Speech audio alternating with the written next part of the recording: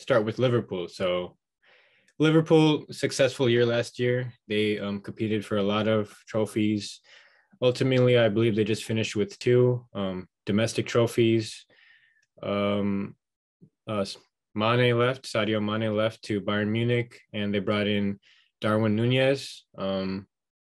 My whole thing with them is they didn't need to make too many changes. Obviously, they're already a successful team in the Premier League in Europe. I just want to know how Núñez will do immediately for the team. Will he be able to provide an immediate impact and replace a little bit of the load that you're losing with Sadio Mané? And what will that mean for the likes of Firmino? What will that mean for Jota? Where will they find their spot in the attack? And ultimately, I want to see if they continue their success, being, consistently a top two team in the Premier League alongside City. So I'm excited to see what Liverpool do this year. But what do you think of Liverpool, what they've done so far?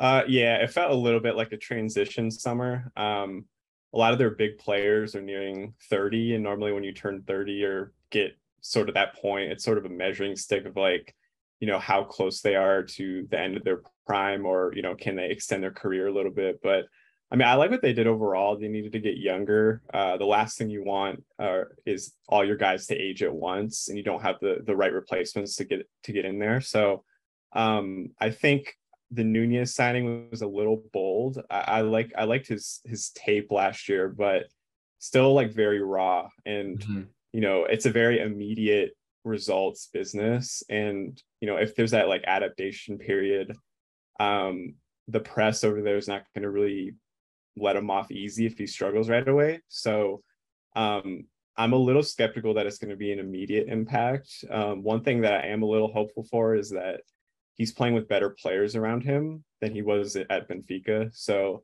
that might take the burden off him a little bit. But overall, I like what they did, just because if you watched a lot of their games last year, especially in the finals, they played in 3 finals last year, the FA Cup, Carabao Cup, I think that's what it's still called, and the Champions League.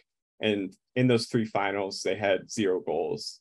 So they won two of the cups on penalties, and then they lost to Real Madrid. So that tells me that against like the very best teams, they didn't have like a solution to generate enough scoring chances. So I'm curious to see if Núñez can fix that. Yeah, I don't want to judge too much on the preseason, but I did see him miss a big chance against United in their preseason game. And my only thing with that is, like you said, he'll have a lot more better players around him than he did prior. But can he be one of the guys that can lead their line? Like, will he be consistently getting minutes, and will he thrive with the likes of Jota and Salah alongside him? Because he definitely has, the tools around him to succeed. We've seen a lot of strikers, I feel like, in the Premier League lately that have, been high profile, come to the Premier League and, kind of fall off a little bit. But it is a young signing. He has time to develop. He doesn't need to immediately, play just because they already have a lot of depth up in the attack. But I just want to understand if they're going to, get much out of him in their first year with him, because I know he did definitely have some good stats in the Champions League last year. So maybe that could be a tournament where he plays and features a lot more than in the Premier League, but we'll have to see. Mane is definitely a big loss, but they're getting older. They gotta make some moves. They extended Salah. I think Salah deserved that.